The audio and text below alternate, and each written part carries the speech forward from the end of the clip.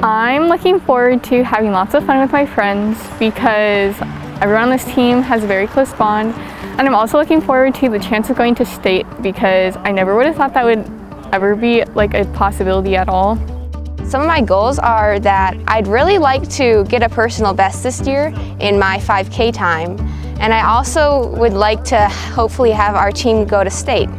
It really means a lot to me. I'm gonna be a leader, and I really hope that I can be an inspiration for first years and everybody else.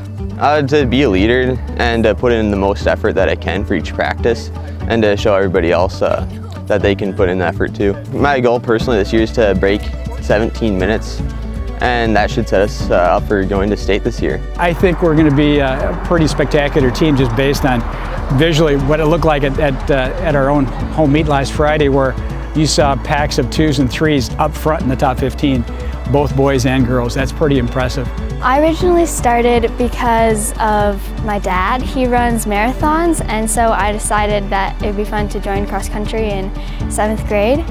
And I really liked it, and I found that it was something I was good at and I could improve on, and I had a lot of friends that I made, and it was a great atmosphere.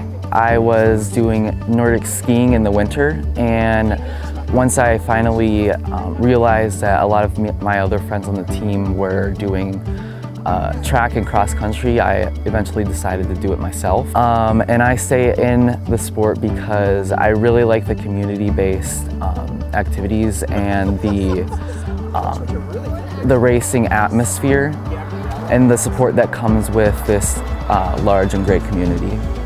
Girls team, I'm going to say the depth 1 through 10. It's the deepest team we've had as far as high-end quality, and not a lot of separation between numbers 1 through 7. Well, even that, based on performances on Friday, 1 through 12 is pretty tight. I think we were like 1 minute, under 1 minute between our number 1 and number 5 from their finish times. So that's phenomenal. On the boys' side, I think the other teams are going to have less expectations of us. We're going to have higher expectations of our performance, and that showed. We were 3rd on Friday, competing against a strong Hopkins team and an Orono team, which should be, well, close to being ranked. So I think we're going to surprise a lot of people.